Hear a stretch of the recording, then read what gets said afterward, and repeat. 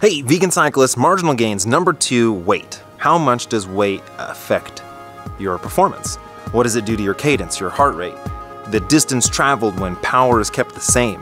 Speed, max speed.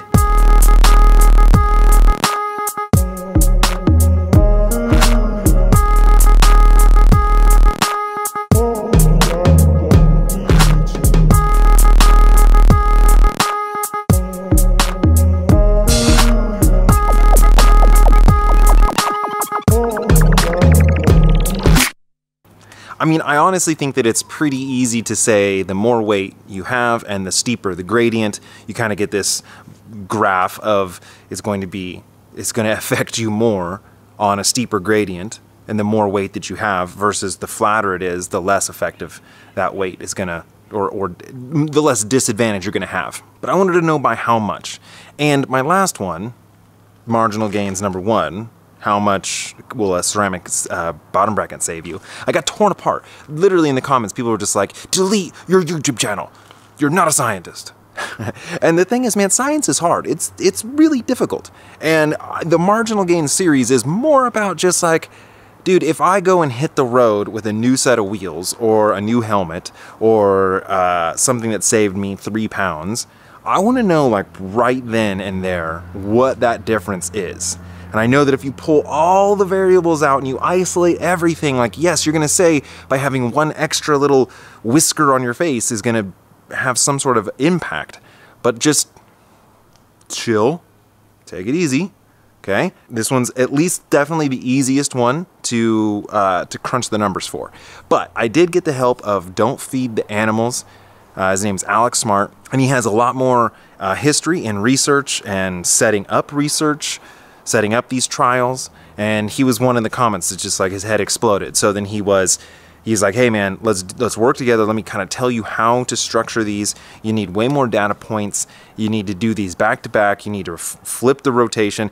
Anyway, so all the numbers that I'm going to give you are definitely thanks to Alex and at the channel Don't Feed the Animals. So if you want to give some love to him, that would be awesome if you check them out, because all the numbers that were being crunched and everything that he's given me and everything, he helped me with this case study, if you will. All right, so let's break down exactly how this all was set up. 3 different weights. One at 163 pounds, one where I added 2 water bottles, which added just over 3 pounds, so a total of 166.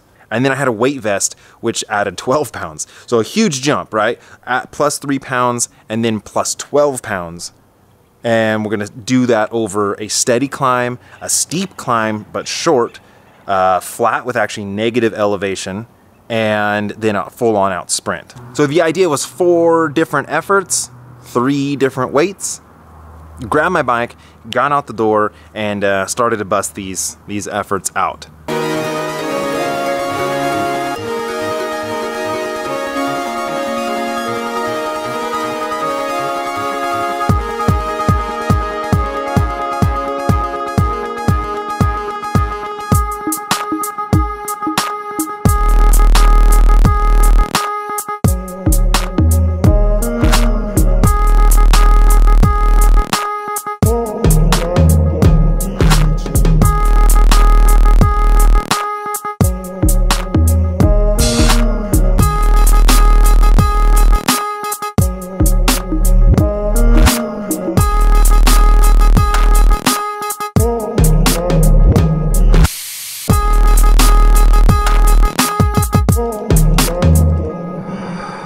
Once I got out on the road, I realized that if I drink from my water bottles, I'm gonna mess up the science of this. So I didn't drink anything, right? I didn't drink anything. Now, I kept my power as even as I possibly could. And so that's what's so awesome about the power meter, is that I can really kind of say, like, it doesn't matter if I'm not feeling great or if I'm fatigued or if I'm dehydrated. Like, my power, if I put out the same power, I should get the same results. So I did 3 runs, weighted 3 runs, mid-weight 3 runs, no weight. All right, and so again, the distance is a little bit hard to look at, but basically it's 0.7 miles was no weight, 0.6, 6.7, just like a little bit with mid-weight, and then 0.6 with weight. Now, okay, I think probably what's the most easy and definitive to look at is average speed. So my average speed for no weight was 8.5 miles an hour. With water, like mid-weight, 8.3, and with the 12 pounds, 8.1. So you can see that it was like trending down. I think we all would expect that. One interesting thing is that my max power, kind of like I was telling you, it was hard to, so I was surging way more with no weight. 364, 363, 351 as my max power numbers. And these are averages over those 3 efforts. My heart rate trended up as the weight got increased. So no weight, 159 was my average heart rate across those 3 efforts, with the mid-weight 160 and then 161 for all the weights. So one beat per minute difference average, you're right. So the less weight, the less my heart rate was having to work at a set given power, which was 300 watts. Try to hit 300 watts for 5 minutes, you know, all those times. My RPMs, no weight, 80 average. A little bit of weight, 79, a lot of weight, 76. So you can see the trend, again, going down. The more weight, the lower my average cadence. But that makes sense because I'm keeping my power consistent, and so I can't really, you know what I mean, I'm locked out of my biggest gear, my climbing gear, and with more weight, I can't push more power. So my max RPM was kind of interesting, was 102 for no weight, 101 for mid weight, and 93, which is a substantial difference for the lot of weight. What I find interesting though on this one is that I've added 3 pounds on the second effort, then I added 12 pounds on the third effort, and you don't really see a huge uptick.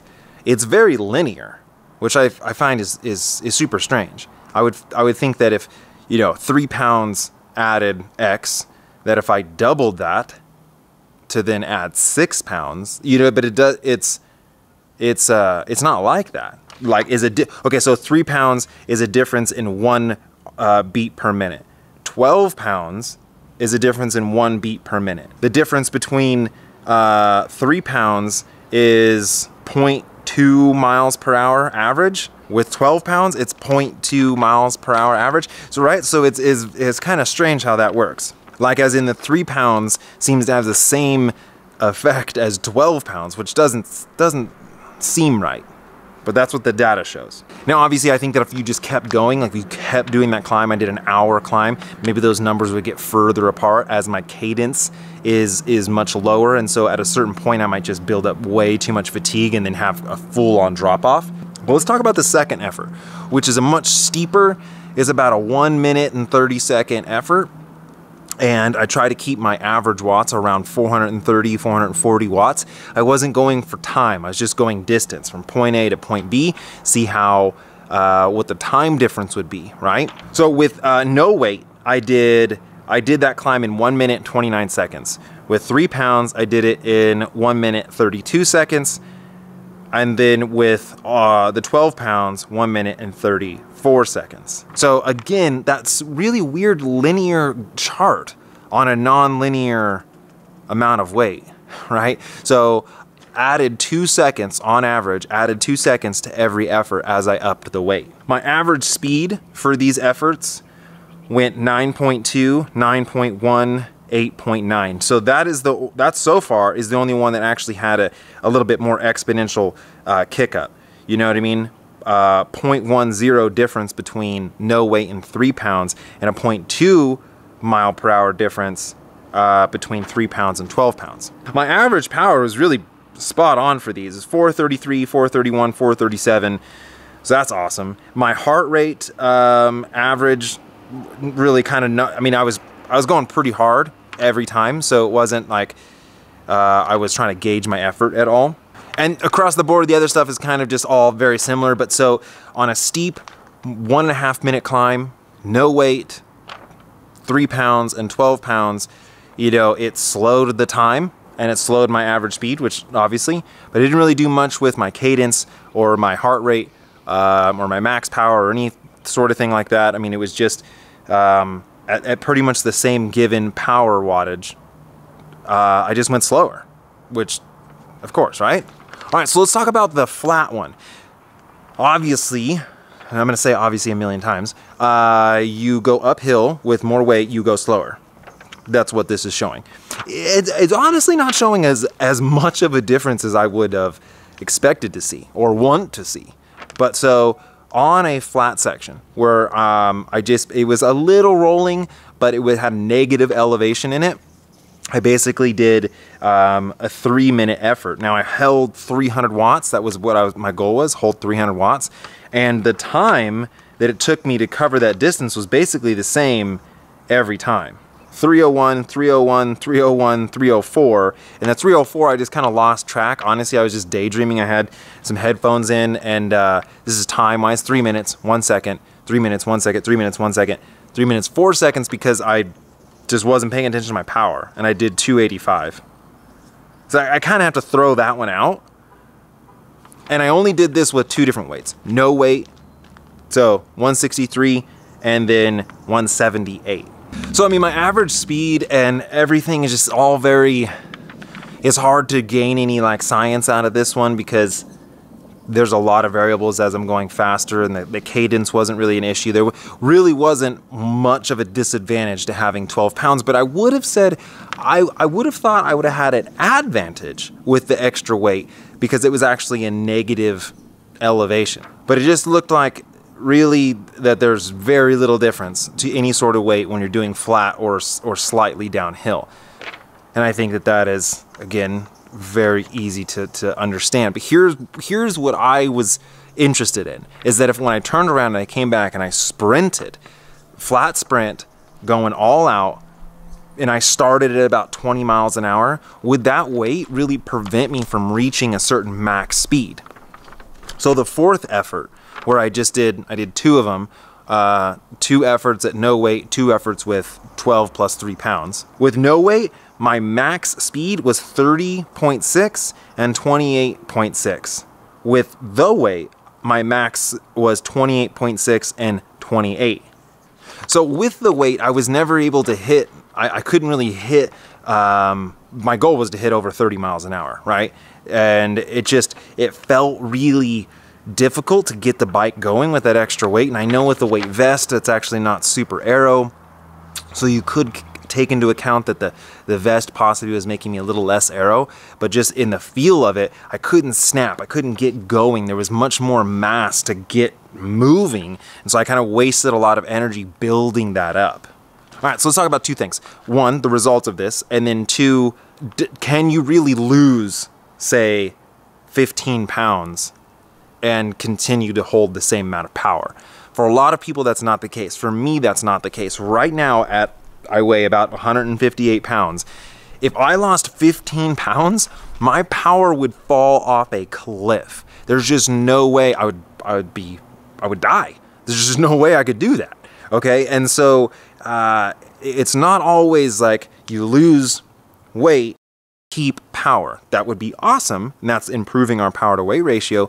But a lot of times when you start to lose weight, you do lose a little bit of power, depending on where you are in your weight journey. Now, if you're 350 pounds, you could essentially lose 50 pounds and never lose a bit of your power, just because you have so much fat, right? And that's not really muscle. But as you start to get really, really, really lean, you know, when you lose weight, you do lose a little bit of muscle, you lose a little bit of that fitness. And so you got to find that perfect point. So the difference of 12 pounds, you know, I'm not sure if those numbers are totally, you can really gain a lot from that, because for most people, I think if you lost 12 pounds, you would not be able to sustain the same level of power. But you probably wouldn't, your weight would go down more than your power would.